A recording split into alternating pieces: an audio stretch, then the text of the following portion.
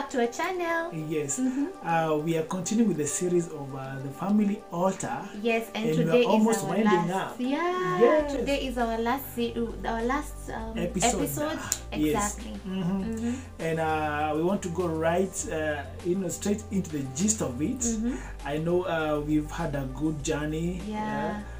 An awesome time talking about the importance of the altar. How to raise the altar. What the altar feeds on. What to sacrifice. Yes. And now today we want to talk about the benefits. Yes. The benefits of having a family altar. Yes.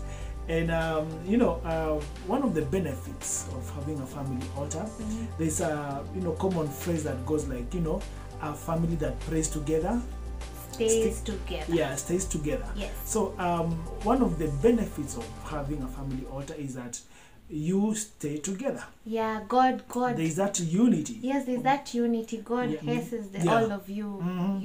And behold, how good and how pleasant it is for brothers to dwell together in harmony and in unity. And where 2 or 3 are gathered. In his name, he's there in their midst. And the Lord also commands a blessing. He commands a blessing. Yes. So basically, we're talking about you having, the presence of God continually. Yes. Or continuously. Yes. In your family. Not just in your life, but in your family. In your family. Whether it's the little one or the eldest one, there's always that presence of the Lord in that family.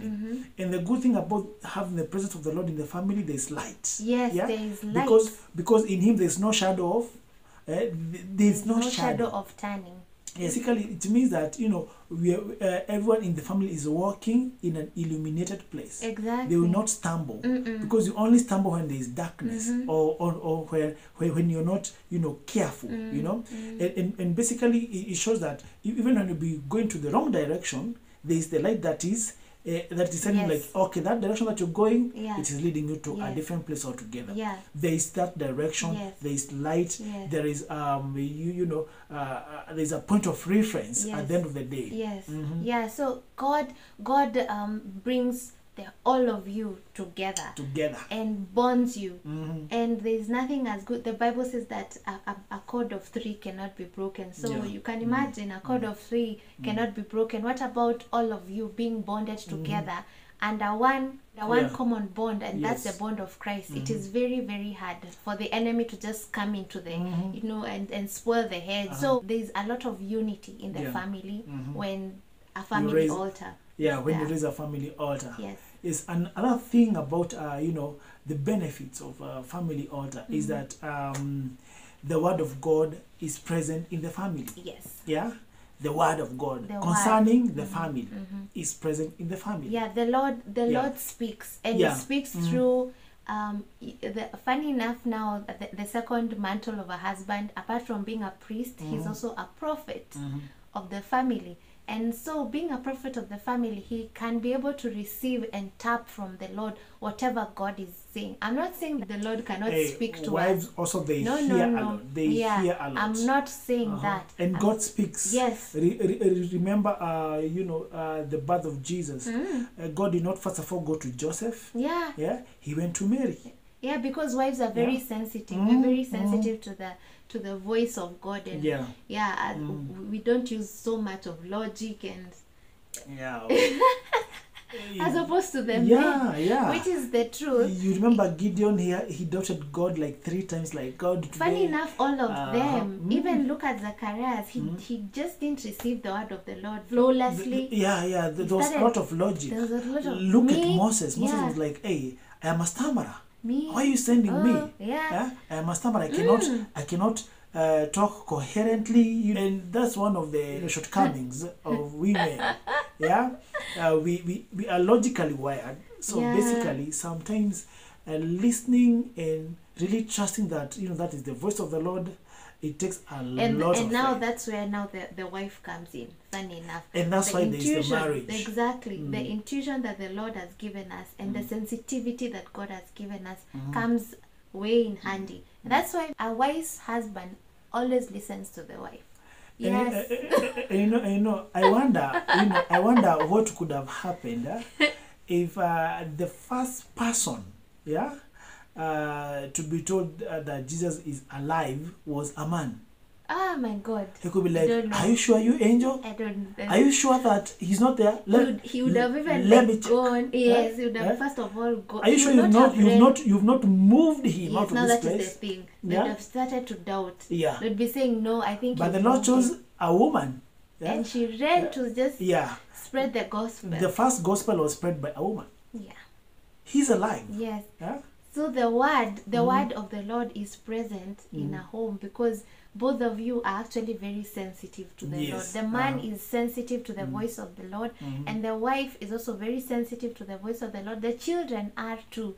So when you come to the altar, you can be able to how do I put it? You can be able to cross-reference with each other. Yeah. Like, what do you think about ABC? Yeah. I think the Lord is leading us this way. And what do you think about this? I think the Lord is leading us this way. And there's nothing as good as having the word of the Lord in your altar, because the word doesn't just come to edify, but it also rebukes and corrects and teaches us, you know, so that the man of God can be fully equipped for the word of the Lord, for every good work of the Lord. So even your children are corrected at the altar.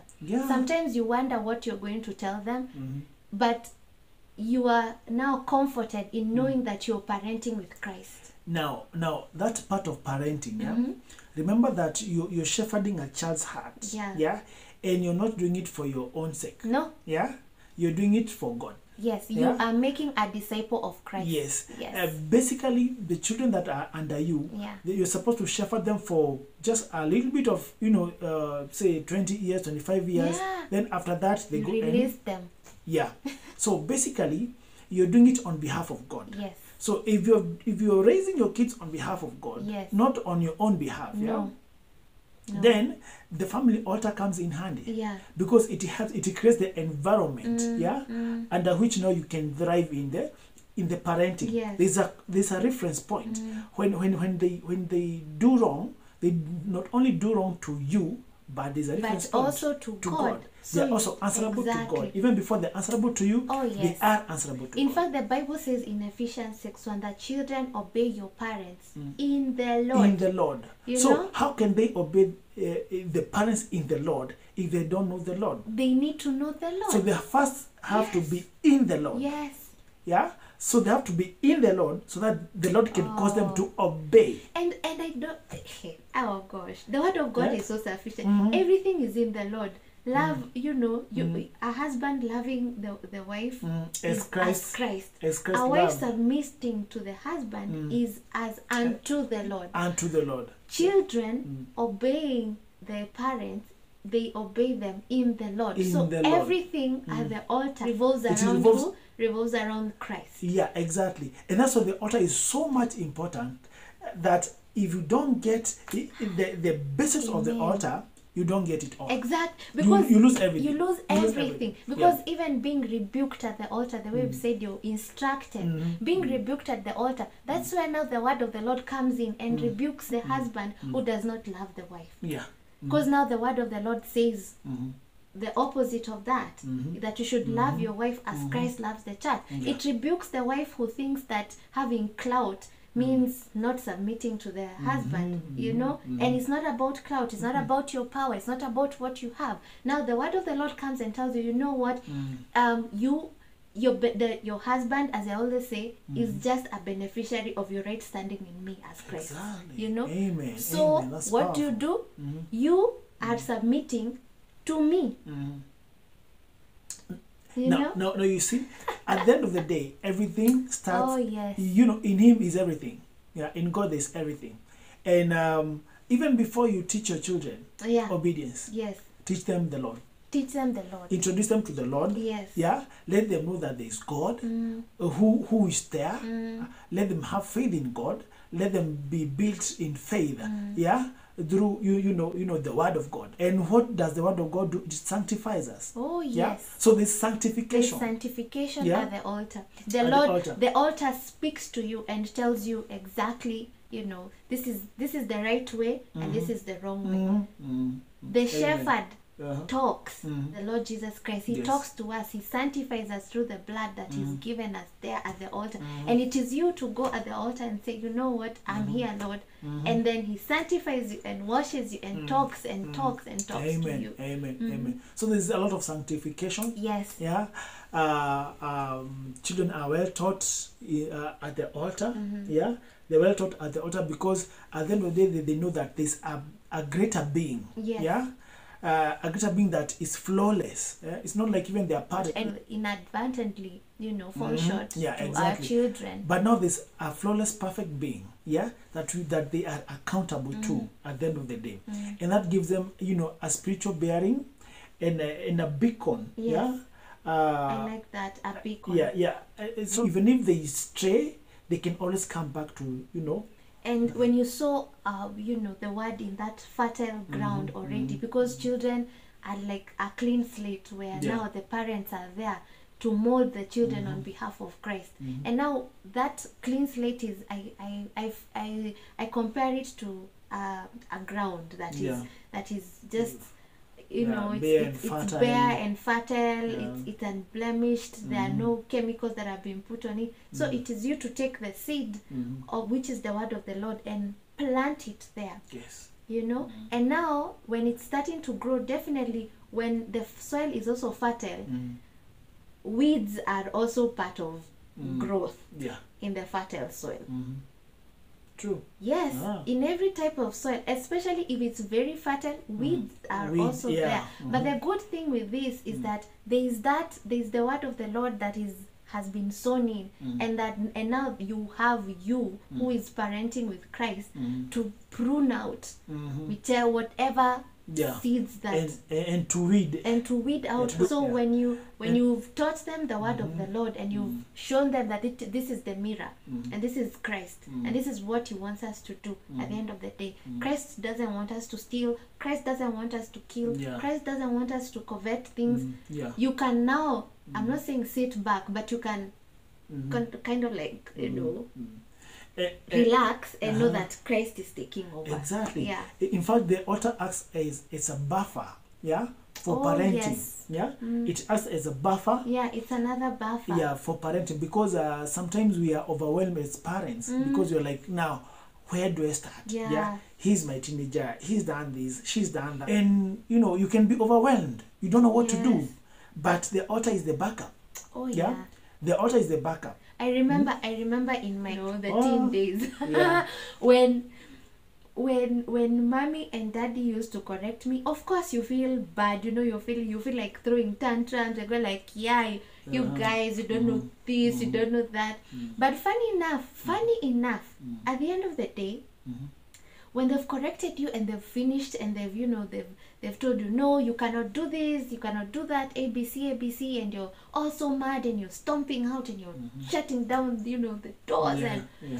When now you're in the bed alone, there's a certain whisper. And that's the whisper of the Holy Spirit. It tells you, you know what, the way you've even banged that door is wrong. The way you've done ABC is wrong. And the Lord is just here whispering to you. But you see, where does that whisper come from? If it was not for mommy and daddy implanting that seed in me, and telling me about Christ and the power of the Holy Spirit and the way he convicts us of sin and righteousness and judgment to come, I don't think I would be convicted. I don't think so. And maybe I'll not be having you. So thanks to the to the godly parenting that was done many years back. Thanks mommy, thanks daddy, you are just the best. And we pray that we love you. We love you. We love you. And we pray that every parent out there will know the importance of a family altar. And there's nothing good as after you've done all the parenting, the godly parenting, the shepherding of of your children, and then when they are all grown up, you present them back to God, and then they tell God, now God, I've done my part. Into your arms, I give them to you. There's nothing as beautiful. I think there's nothing as beautiful like that. But it comes with work. Wow, there's a lot of work. It comes with a lot of work. There's a lot of work. And there's no downtime in it. Parenting is very intentional. Parenting should be very, very active. every day, especially also on the family altar. As much as there's also the other side of parenting and so many, and I trust that the Lord will give us time to talk about parenting in the next coming series. Says, many. So it doesn't have a downtime. It doesn't, and it's very, very intentional. You need to say, this is how it's gonna be, and this is how it is. And I get so many people saying that, you might teach them about the Lord, but at the end of the day, they will go astray. That one, you leave it to the Lord. That one, just leave it. Do your part diligently. Do your part. Your part. Yeah, and don't get tired. Don't get tired. No. Yeah. Repeat that lesson today. Repeat tomorrow, the lesson today, the day after tomorrow. Yeah. Always, because sometimes they forget. Yeah. Yes, they do. And sometimes they just want to test the waters and see how deep it is. Yeah, because in a child's heart there's foolishness. Yes, there's foolishness. Yeah, so that foolishness needs to be kicked out with a rod, with a pinch, anything. Yeah, with talking, prayers. with prayers. Yeah. But a family altar acts as the foundational ground. Yes. That they are grounded on. In fact, it is in that altar that biblical truths are sown. Yes, and they're spoken. And they are spoken. And I could not have known about praying and fasting if it was not the fact that Mom, took time and taught me how to pray, how to fast and all that. Yeah, praying and fast, giving to God, giving to the poor and all that. Yeah. And funny enough, by then it might look it looks sometimes very odd and shallow. I remember being taught how to fast by Mom, and there were some days that she was like, today we are fasting and you're not eating lunch. And I'm thinking, what do you mean we're not eating lunch? And we will skip lunch, but I have not really fully comprehended what it is. But as I grew and got to know, by the way, because sometimes they might not comprehend it at some age. Yeah, exactly. But you speak it anyway. You do it anyway. You tell them anyway. Yeah, even little kids, you can tell them, okay, now we are fasting tea, we are going to take half a cup. Yeah. Not full, because we are praying. Because one thing with fasting teaches us discipline. It will teach you discipline and self-control. Yeah. If you can control your appetite. Yes. If you can control your appetite, for food, you can control any other appetite. Yes. Yeah. And fasting is one of the best ways of disciplining the body. Yes. Or learning discipline. Yes, learning discipline. And of course, when you're praying and you're fasting, you move mountains. You move mountains when you do that. So basically, the family altar it's a wholesome thing. Yeah. In fact, I don't think we've just scratched the surface. And if you want more, there will be more at the blog, because writing sort of like makes you just speak out and spit out and write everything out. We've not even scratched the surface. Not yet. We are not yet there. No. Yeah, so make sure that you visit our blog. Yes. That is www.ourmarriagechronicles.com and our individual, accounts on Facebook and Twitter and IG. And may the Lord bless you so much. And may the Lord bless Thank you for following us this series. Yeah, and it's been an awesome time. We hope that you've been a blessing to you. Yes. So make sure that you subscribe, and you tell your friend, to tell a friend, to tell a friend to subscribe. Yes, let us spread the gospel of Christ. And to the nations. In Jesus' name. In Jesus' name. So see you later. See you next time. God bless you. God bless you. Amen. Amen.